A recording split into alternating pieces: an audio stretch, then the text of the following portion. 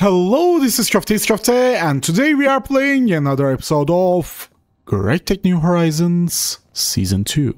And today, we're going to do something interesting. We're gonna finish this reactor. This behemoth right behind me. And for that, actually, we need not much.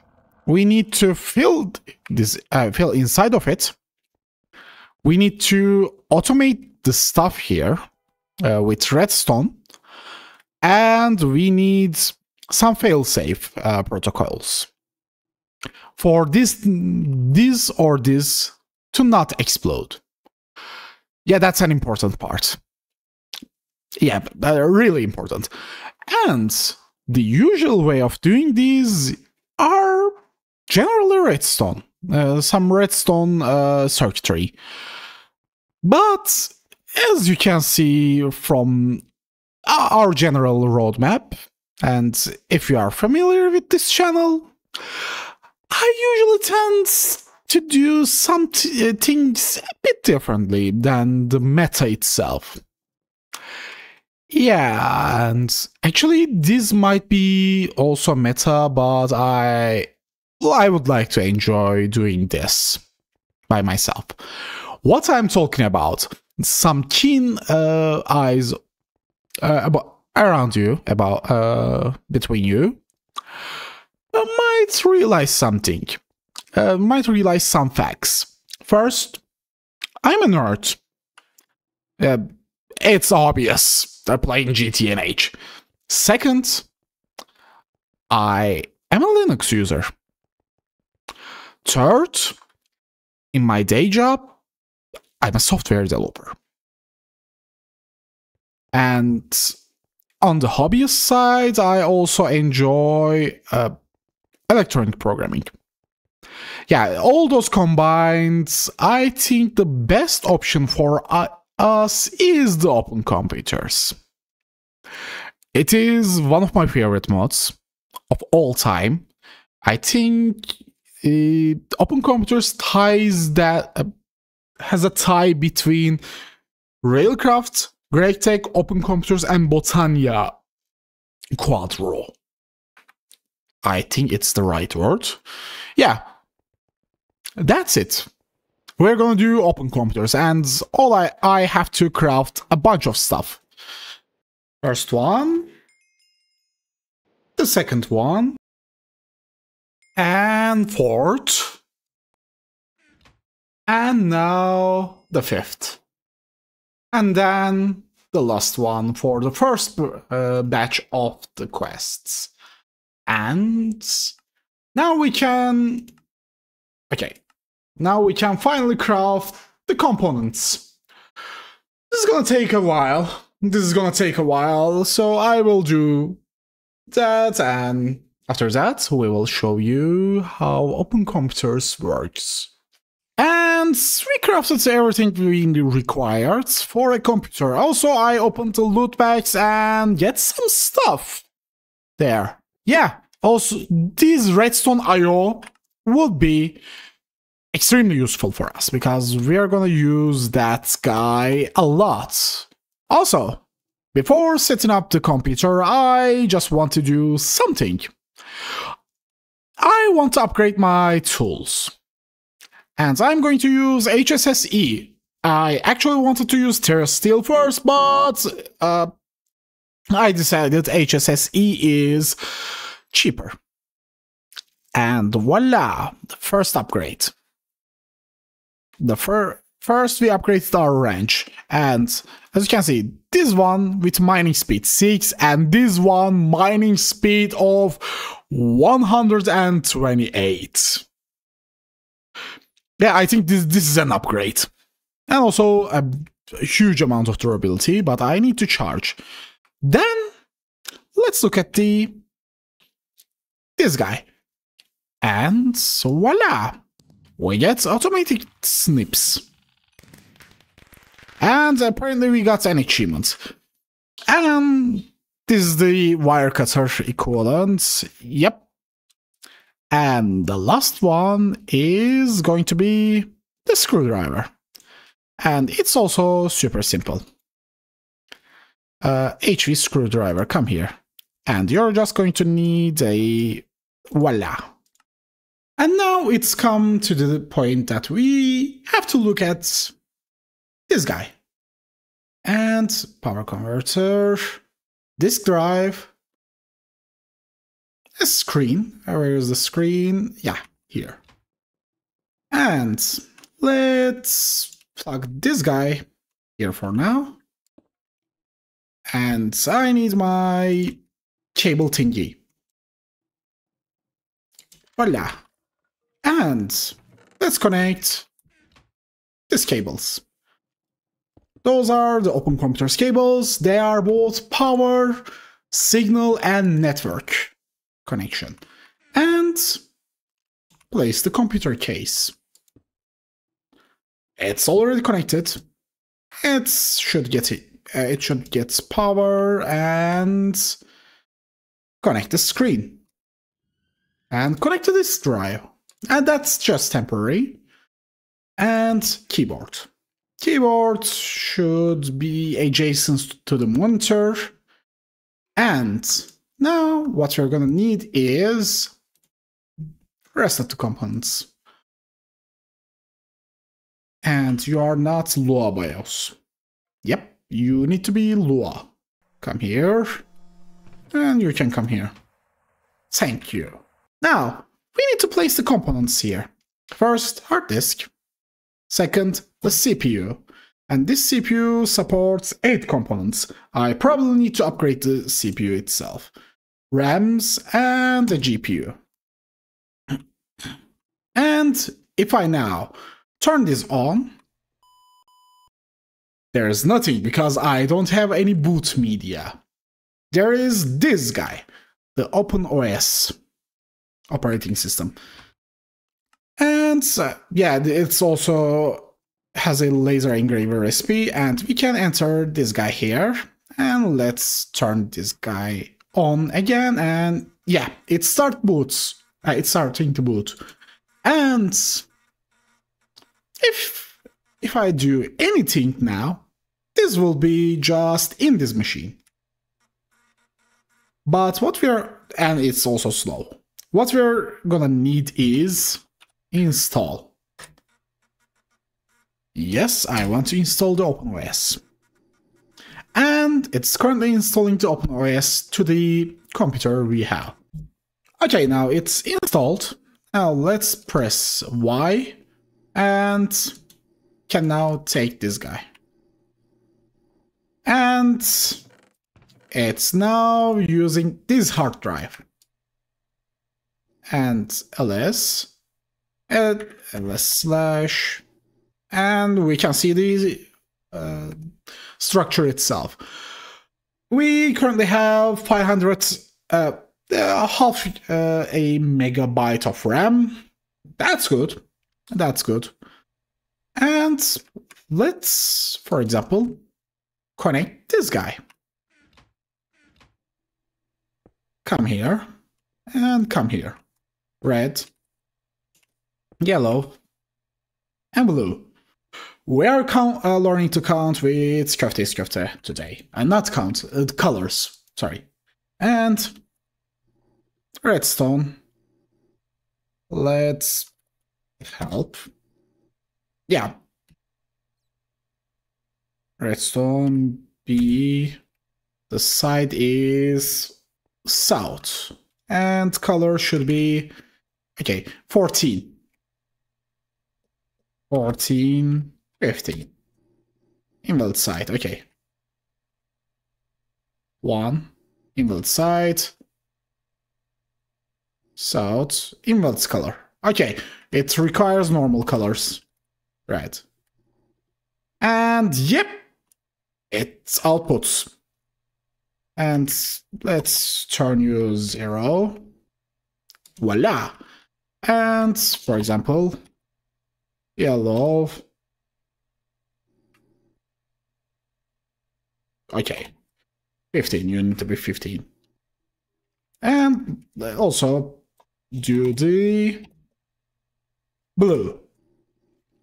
Yep, we can control the redstone. But that's not the only thing we actually can use. Let's now connect an adapter. And we can now see how GregTech machines does things with thingamajiggies. You are late.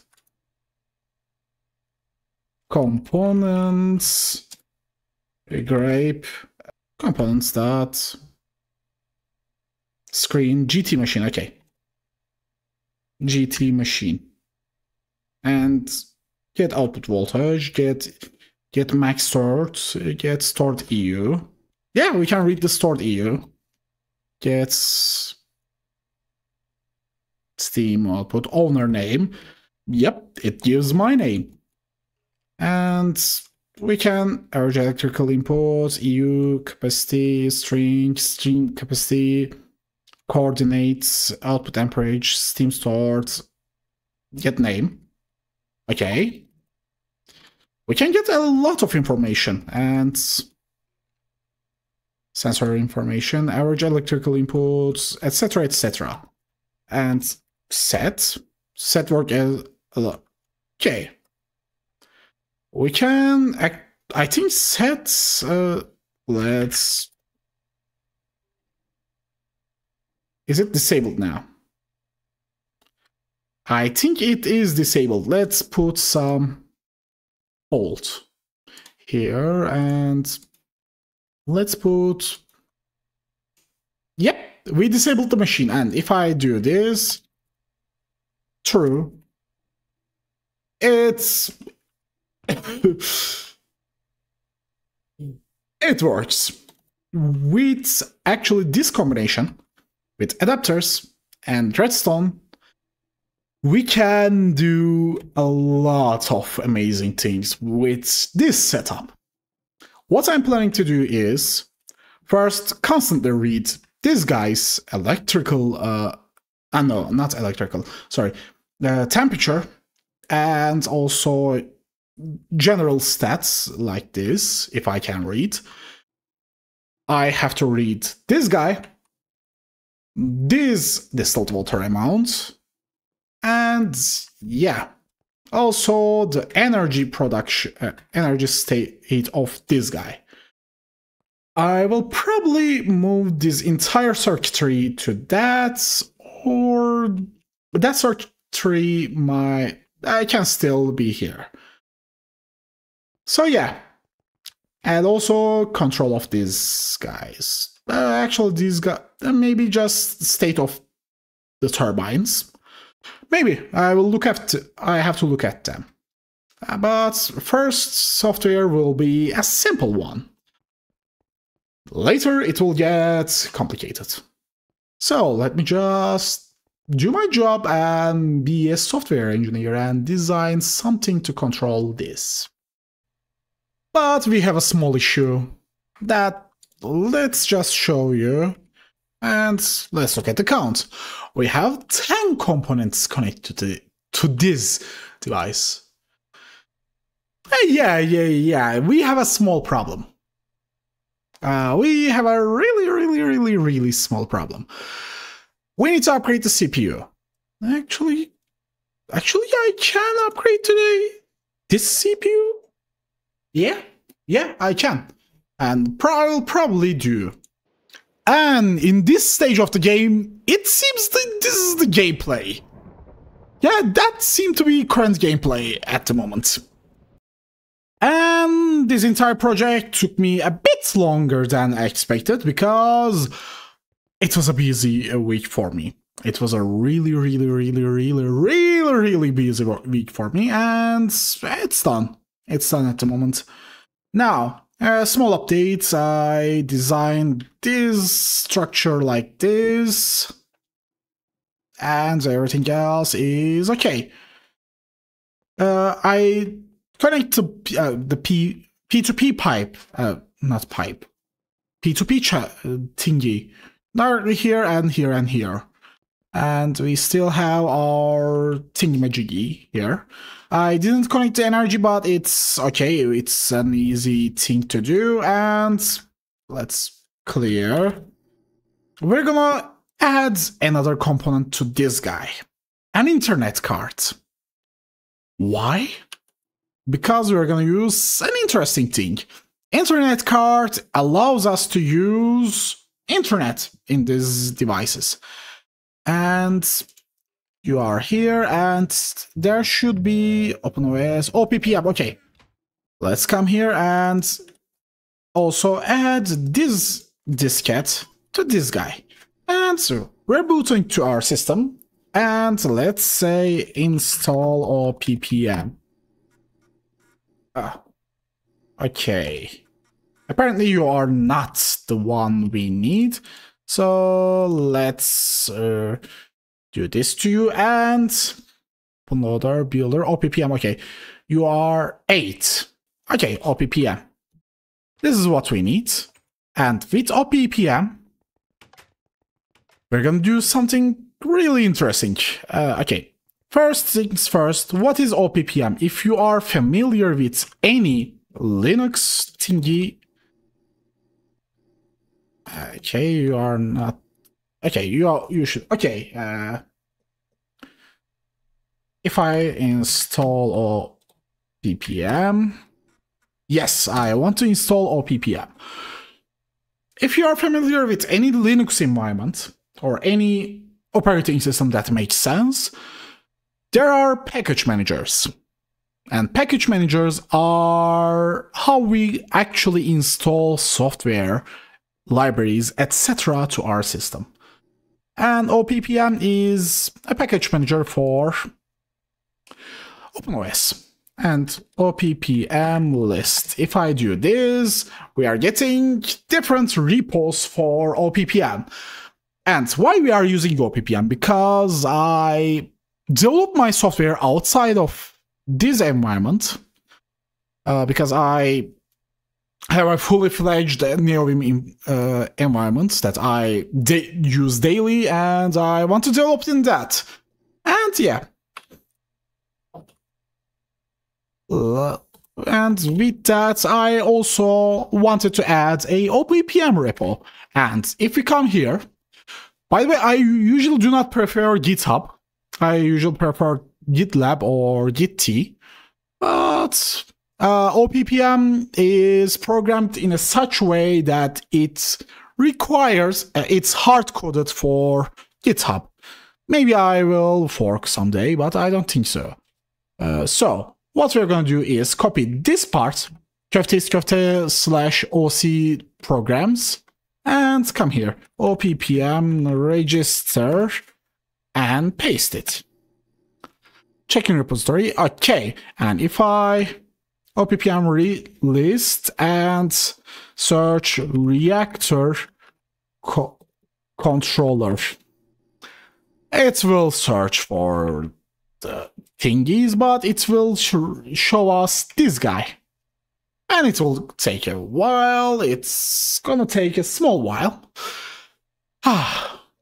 In the meantime, we also made our small components, and last part, yeah, it is here. Yeah, every component for the reactor itself is ready. And what we are gonna need to do is just place them here.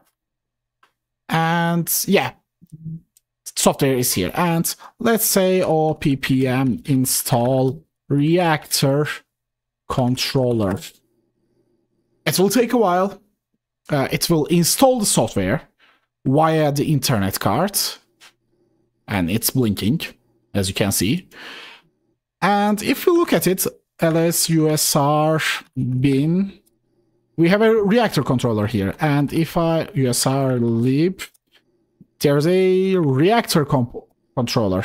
Yep. Modules. Yep, the software is ready. What we're gonna need to do is now, where did I put that fella? Analyzer, which is this. With Analyzer, we can simply do this. Actually, I need to place this guy to this adapter. And with that, yes, we have a bunch of thingies, and I need to determine which one is which. Yes, this is the heat exchanger that we want. Now, what we're gonna do is we're gonna create a config file, and it's edit, etc. and reactor controller dot Jeff, yeah, and let's create the controller config file. Now, one last thing to do is, by the way, I connect the power here, and what we're gonna need to do also is connect the redstone, and this area is bits distant. So what we're gonna do is use something interesting, something called wireless redstone and wireless redstone transmitter. And I will actually want this to be more, and okay, your frequency will be battery, central battery. Okay, this is a central battery, and we're gonna add this guy here with bundled cable and this guy, and you will be okay. Now this is, if we do this, okay, it's not working. Why? But because it's off. And if you do this, it should be on. Let's test it. Yep, it's on now. Okay, this is the fail-safe one. And let's add this. And if you're gonna do this, we have a config here.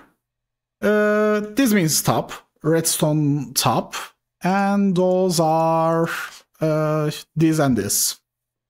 And other ones are the addresses of this config. And what we're gonna need for one last time is add the components. Yep, let me just do that. And the components are placed. Only thing left is this guy and this guy. Now, also I'm gonna need some item filters and depleted thorium, okay. And insert will be red, and okay. Round robin is self-feed. No, you don't need to be self-fed. Okay, rest is here. And apparently this one is different. Yeah, there's something odd with this one. I don't know what, but I don't trust it. So, now, since this is okay, and okay, everything should be okay now. This is okay. This has program circuit 2 and it's running. And it's doing nothing. And those guys should be okay. Do we have... okay. I don't think you guys need controllers anymore. Okay. Why we are saying it's not needed? Because also let's place this, because these guys won't work without any steam production, and this guy after reactor is down, those guys not going to produce any steam. And what we're going to do is reactor controller. And apparently I didn't provide any name.